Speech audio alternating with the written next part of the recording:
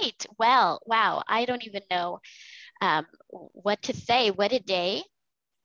If possible, I'm leaving even more excited about Braille and all the amazing things that are happening out there related to Braille. So I want to first, on behalf of the entire board of Braille Literacy Canada, thank all of our speakers, thank all of our volunteers, both on and off the board, all of our participants for all your amazing comments and questions, and of course, all of our sponsors, Humanware, Crawford Technologies, Purdy's Chocolatier, Kids Can Press, and iDesign.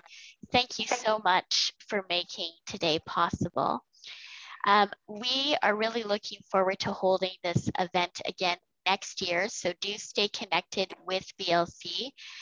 You can learn more about us at brailleliteracycanada.ca. You can follow us on Twitter. It's at BRLLITCAN, so that's Braille LitCan.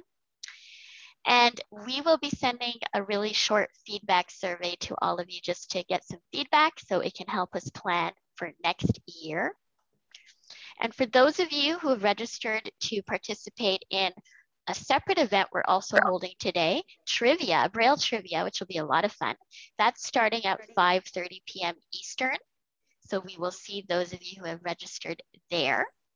Now, I mentioned at the start of this event that I'm now the past president of Braille Literacy Canada, and I am really happy to take this time to now turn this over to our fellow board member and our incoming president, Daphne Hitchcock. So Daphne, I will turn this over to you, and thank you, everyone.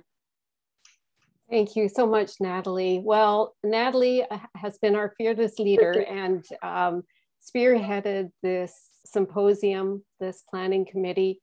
Well done, Natalie. Such a really interesting afternoon with groundbreaking research and looking at Braille in the home and Braille in the community, and how our learners are the ones that are really guiding us to develop programs to meet their needs. And it's really been a fabulous afternoon.